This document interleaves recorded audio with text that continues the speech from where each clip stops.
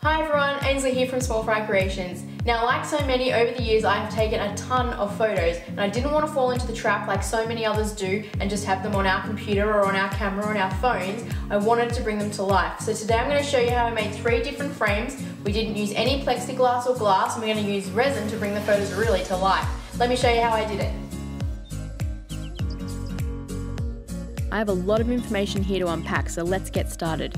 My first step was to cut a 6mm piece of MDF to the size of my photo, and then I could use this throughout my project to make sure things were fitting correctly. My prints are 8x12, but you can do any size you like. Now, while I'm cutting my MDF to size, I'll let you know that I'll put some timings down below in the description so that if you're looking for a particular frame, you can skip ahead. The first frame I'm going to tackle is the plywood frame. For this frame, I'm using 30mm thick plywood, and the first thing I did was to cross-cut this with my circular saw using a straight edge so it was more manageable at the table saw. I then ripped the plywood in half, and then I could cross-cut them on the miter saw. I left the pieces a little oversized at this point so I could dial the fit in at a later step.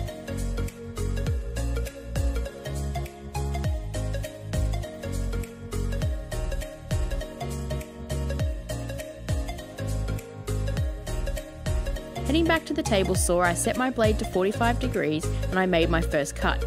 Once I had one size cut, I could then use my MDF template to set the fence to the right place to cut the other side. Once I had completed the long sides, I could then repeat the same process for the shorter sides. Now, if I was doing this again, I would set my blade a little lower and complete the cuts in 2 passes. This would help cut down on burning that I got and also help with sanding later on. I could then sand everything up to 220 grit. This frame was by far the most simplest and very quick and easy to make. I used spray adhesive to attach the photos to the timber, and then it was time for the really fun part and resining in the photos. Now, I'll run over what you need for the resining, and this will apply to all the frames. The things you will need are resin. Today I'm using Barnes epoxy glass, a butane torch, disposable gloves, paddle pop sticks and plastic cups. Now, you want to make sure you have everything you need before you start. Once your resin is mixed, depending on your resin, you'll have about 30 to 40 minutes work time. I followed the mixing instructions of the resin that I was using. Mine was 1:1 ratio, and as per the resin calculator online, I needed 80 ml total resin, so 40 ml of part A and 40 ml of part B. I measured part A and part B out into 2 cups. I could then pour part B into part A and start mixing. You want to mix for a couple of minutes. Once I had been mixing for a while, I then poured the mixture back into the other cup and continued mixing for another couple of minutes. Now, a couple of tips while I'm mixing. You want to be careful and make sure that you don't get any resin on your skin, and keep in mind resin sticks to everything and it doesn't really come off. So you'll notice when I'm pouring, I'm using a resin pit that I quickly knocked up out of MDF to keep everything contained and off the floor. You want a level surface so as the resin is setting, it's not pooling or sliding in one direction, and you want your workpiece to be raised up off the ground. I made sure I always had 2 pairs of gloves on at all times. Throughout you will need to change gloves, and I found it handy to take off one pair and then put on another, always having a base pair of gloves on. You also want to make sure that the space you are pouring in is dust free and not too hot or not too cold. Once your pour is finished, it is best to leave it in place for 24 hours so that it can set, and then set aside for 7 days to harden. Once the resin was mixed to clear, it was then time to pour. I poured the resin in the middle of the photo and then tilted the photo, moving the resin around to ensure the whole photo and sides were covered. You can also use a paddle pop stick to spread the resin if you like. You'll find that the resin will typically self-level.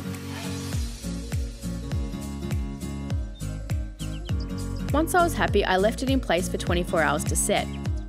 After 7 days, I could take the frames back to the workshop and clean up the back. You will find bubbles of resin that have pooled on the back side of the frame. This just has to be sanded away with 80 grit sandpaper. It was then time to put some hanging hardware on the back, and we can call this frame done.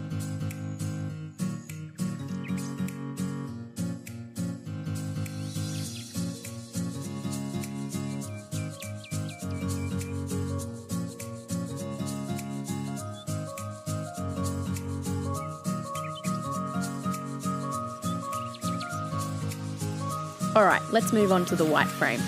I started this frame with cutting 15mm plywood strips that are 50mm wide. Now, I was making a number of frames, so I cut a whole bunch of strips. The next step was to cut a rabbet into the strips, and I used the table saw for this. I set my fence and lowered my blade and then made the first pass. I could then push the fence over a little and make a second pass to finish the rabbit.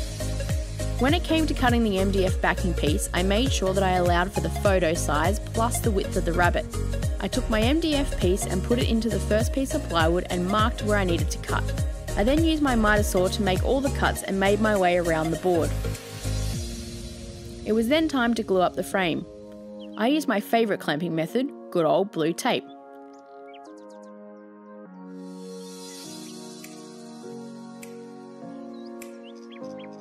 With the frame glued up, I could then glue in the backing piece and set aside to dry.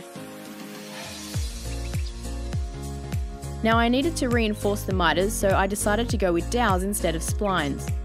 I used a 6mm drill bit and drilled from the bottom and the top, making sure that I drilled through the two pieces. I glued in the 6mm dowel and flush cut with a handsaw. With the frames all sanded, I decided to paint the front of the frame, so I applied undercoat and 2 coats of white sanding in between. I again used spray adhesive to stick the photos in, and I could start to resin them in. Once you have everything covered, you can then use the butane torch to lightly torch the resin to remove any of the air bubbles. Now when using the torch, I made sure to not hover in one area for too long, otherwise the photo will start to melt, so I found quick passes and at a distance worked best. After 7 days, I came back and cleaned up the back by sanding. I could then put some hanging hardware on the back, and we are done.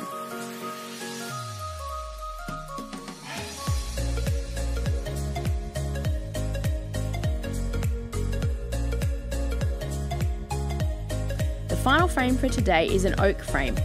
I had some left over from a tabletop. I cleaned up the sticks that I had and I cut them down to 30mm square. I lowered the blade down to about 10mm and cut a dado through the middle of the oak. After one pass, I moved the fence over a little and made a second pass, and checking along the way that the piece of MDF fit.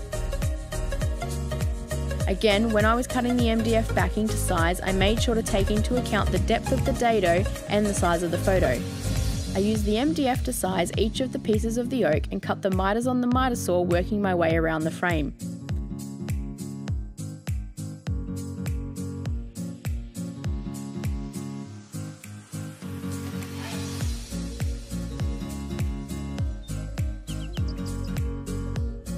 With all my pieces cut, I could then glue up my frame using a band clamp, making sure checking for square as I was tightening the clamp up.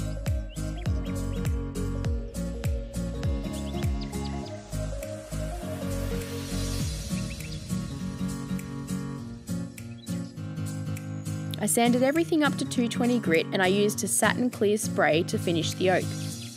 Once I spray adhesive the photos in, I could once again apply the resin.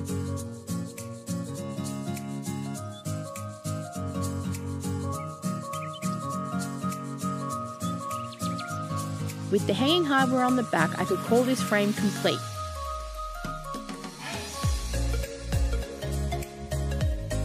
Now I hope you've enjoyed this video, and if you did, be sure to hit those subscribe and like buttons below.